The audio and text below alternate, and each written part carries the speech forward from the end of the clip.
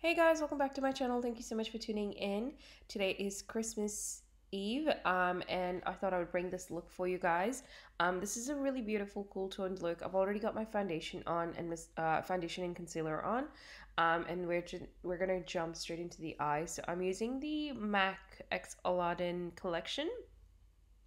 And I'm just going in with the darker shadow. So I pointed the wrong one, but I'm actually using the one opposite to it. So I will actually insert a photo somewhere. But I'm just using a big fluffy brush to apply that all over my eyelids and also in my crease area. I'm just using the windshield wiper motions and just blending all of that out. Now this eyeshadow brush is a little bit scratchy now because it is really old, so then I decided to change the brush and then just kind of give it like a nice smooth finish.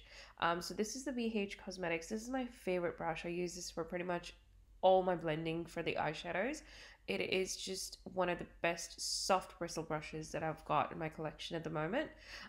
So I'm just building the intensity. I do go in a couple of times to get to the color payoff that I wanted. And then I'm going in with the Huda Beauty Obsessions palette, and I'm using the lighter shadow to sort of diffuse that harsh line and also highlight the brow bone.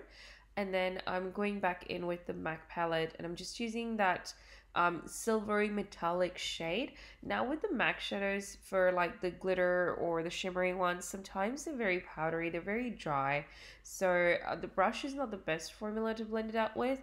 I did also experience a lot of fallout with that, so I actually then just went in with the brush and my fingers to apply, and then also kind of like to give it that finished polished look. I went in with the brush, so it was like doing a little bit of both to get the right intensity that I wanted. But I've just been incorporating a couple of shadows to kind of get a finished look, so you don't really spend too much time just, you know, working on your makeup. You can actually enjoy the festivities and everything like that. So yeah, and then I'm just going to intensify the outer corner and the crease with that darker shadow from the Huda Beauty palette. I went in with a denser crease brush, and I'm just placing it in the outer corner, and then just blending it out into the crease. Not putting in too much work, just leaving it really simple. And then for my eyeliner, I decided to go in with the darker shadow in the Huda Beauty palette to line my eyes. This is, you guys know that it's my favorite way to put eyeliner on. And it gives me a lot of control with the, it's just an artiste angle brush. Gives me a lot of control for the eyeliner. So I love doing that, and it's a very soft look. It just elongates and looks really pretty, and really soft at the same time. I did have a slight wing, and after this I'm just going to go in. Actually, I'm going to go in with my face. So I'm using the Hoola Bronzer to bronze up my face, just in my usual places. I thought I would do my brows and foundation, like the base, off camera, because it's like the same things I do all the time, and I felt like you guys are probably bored. The videos turned out to be a little bit longer as well, so I figured I would just come on here and do the face products like on top of the base. So yeah, I'm just using the Hoola Bronzer, using my regular standard BH Cosmetics brushes to apply all of that. I also put that around my nose. And then for my blush, I'm going in with this sleek blush. I'll leave all the shade names down below, so please be sure to check that out.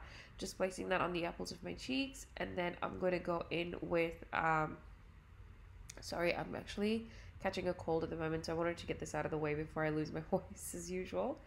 But I'm going to go in and set my face with the Lasting Fix spray.